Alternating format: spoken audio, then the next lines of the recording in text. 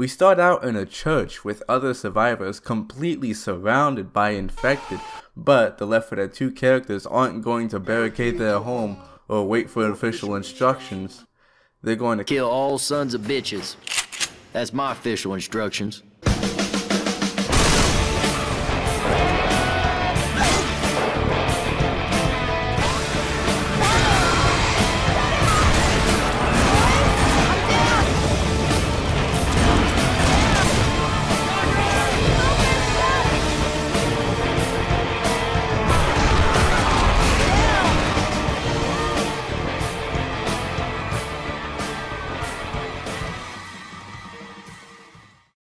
Alright, so we've got Dr. Breen, Father Grigori, Odessa Cubbage, and Judith Mossman. It's strange to even see NPCs at all in Left 4 Dead 2.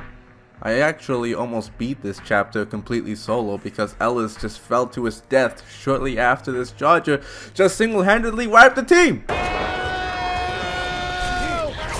Okay, but seriously, the survivors leave the church to pursue the military that has been evacuating survivors in the area. You go through apartments, an indoor pool area, the streets, and a warehouse before you reach the safe room. This chapter does not have a single event. No panic event, no crescendo, no nothing. Is that a bad thing? Not really, especially if it's the first chapter, though I think I would have preferred if it had something. I suppose beggars can't be choosers. The first chapter is supposed to set the tone and story of a campaign, and this chapter does exactly that. It's about what you would expect from an official campaign. It's a good starting map, it's fun, it's beautiful, and it's designed well. I don't really get to say that very often. There might be some minor quirks with bot pathing, but I only had one instance where the bots failed me. The bots fail me all the time, so this is nothing new. Okay, God. This was a mistake. Dang, man. As weird as it looks, I really like the addition of the NPCs in the church, even if they barely move and don't react to being shot in the face. Still, it tells you that there are other people out there besides the 4 survivors. This guy is reading a book, and this guy is looking at cameras that don't even work. This girl is just sleeping. Nothing crazy, but I'm not expecting anything mind-blowing when I'm playing a decade-old custom map. I've honestly got nothing more to say about this level. We took all the medkits and weapons. You all. I find it funny how these guys literally died like 5 feet from the safe room. They were just that incompetent. I guess the zombies were just waiting outside the safe house to ambush them. Or maybe they were already infected and just did one last selfish action before they died. Kind of reminds me of this Marine. He knew he was going to die, so he decided to pull out a grenade and take his fellow Marines with him. Same thing with these survivors. They took everything, even though they knew they were going to die anyway. There may not be medkits and weapons in the safe room, but you'll find everything you need as soon as you open the door. Now that the survivors are on street level, they look for any signs of the military to be rescued. I guess they are following any evidence of military presence, like the smoke in the sky. I know I mentioned this before, but my god, this map is beautiful. Maybe this is because of informal skyboxes, one of my all-time favorite mods of Left 4 Dead 2. I always have this thing enabled, but even without it, this map still looks great. But my praises are about to stop, because we are entering a subway. A subway I'll never forget. Watch the ceiling! This is one of the most unnecessary beginner traps I've seen in a while. If the map wanted to show us cars falling from the ceiling, it could have done it from a distance, not literally over our heads. And definitely not in front of a stockpile of ammunition and healing. It's literally a trap. The map pulled a joke. It could be funny if you're playing with friends and you see your friend get crushed by a falling ambulance, but this can wipe a whole team if you all fall for the trap. Now it's not so funny, is it? The map doesn't gain anything from this falling ambulance. It's there just to pull a joke that can sometimes be funny and most of the time be annoying. I know we're trying to establish that this place is very unstable for military and zombie interference, but the difference between this and the safe room supplies is that this directly compromises the gameplay in a bad way. The map does at least give you supplies during this, so if you do get hit from the car, you can probably heal back up. But when you think about it like that, it makes it sound even more unnecessary. You're going to down a survivor just for them to heal back up? What's the point? Let's move on. The survivors have to get through an alarm to make it past the subway. I don't have any problems with this crescendo event. I would even say that it's good.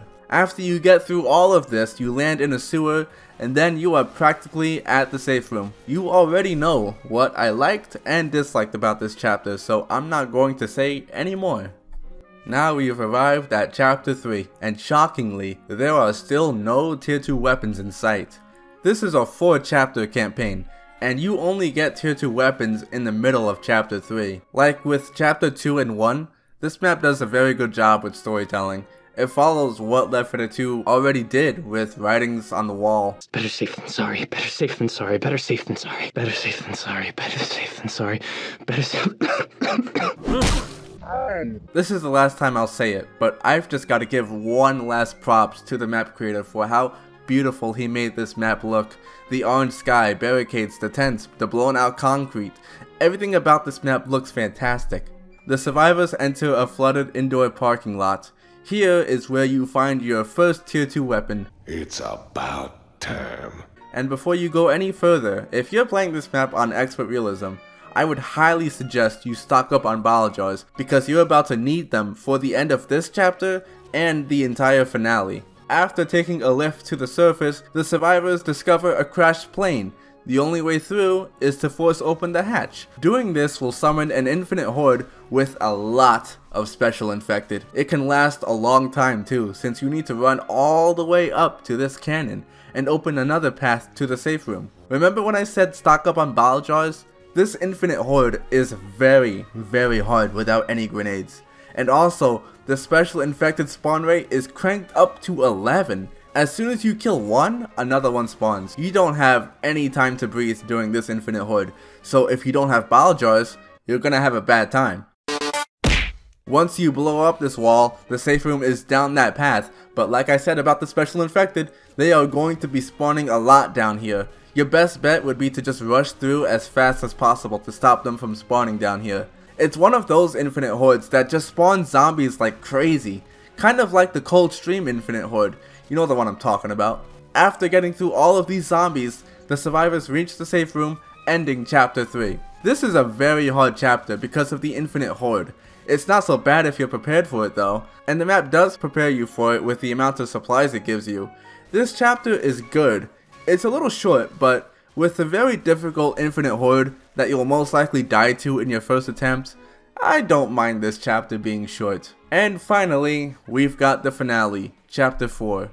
I sure hope you stocked up on bottle jars. This finale is like the Parish and Coldstream. Bomb rush to the escape vehicle during an infinite horde with special infected. Going up an elevator, a helicopter flies overhead and lands in the distance. After heading inside the building, the gate closes behind you, and now you've got to reach the top in order to be rescued from another helicopter. You can see soldiers up above trying to assist you as you make one final break for it. During all of this, you've got a crap load of infected trying to kill you. Like, my god, look at how many I killed. The specials are really what makes this finale hard, but they are only a problem because of the commons. Actually, maybe the common infected are the reason why this is so hard. Without bottle jars, you've got to really play well. In my playthrough, I only had one bottle jar for the finale, when I really should have had at least 2. Once you make it to the helicopter, the campaign ends. I don't really like this finale. I'd even go as far as to say that it's bad. Here's why. It's very RNG based. If you don't know what RNG means, it basically stands for luck. There is a chance of a tank spawning as soon as you go up the elevator, which is not normal because there are already 2 tanks in this finale. If you get unlucky enough, this tank will probably end your run, or at least damage you enough so that you're unable to finish this level. Another RNG thing about this are the weapons that you get as you run through the finale. The map does not give you any ammo for some reason until you reach that gate, and seeing as how there are a lot of zombies, you're going to run out of ammo. If you get unlucky and the map gives you If you get unlucky and the map gives you 2 sniper rifles instead of a shotgun or assault rifle, you're kind of out of luck. I don't really understand why the map doesn't give you any ammo piles.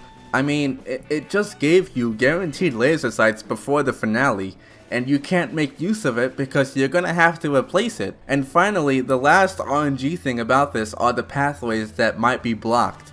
So if you're going one way that you did before, it might be blocked off this time, which doesn't add replay value at all, seeing as how both pathways lead to the same place anyway. Here are more things I didn't like about this finale. There are a lot of white barrels that you can shoot, but they are more of a nuisance if anything. I forgot to mention that you need to hit this button in order for the gates to close, but only if all the survivors are inside. If they are not, you will have to wait until they die. What I don't understand is why you can't close the gate even if the remaining survivors are down. Now you have to wait until they bleed out, which can take a long time, especially if they are far away and no zombies are hitting them.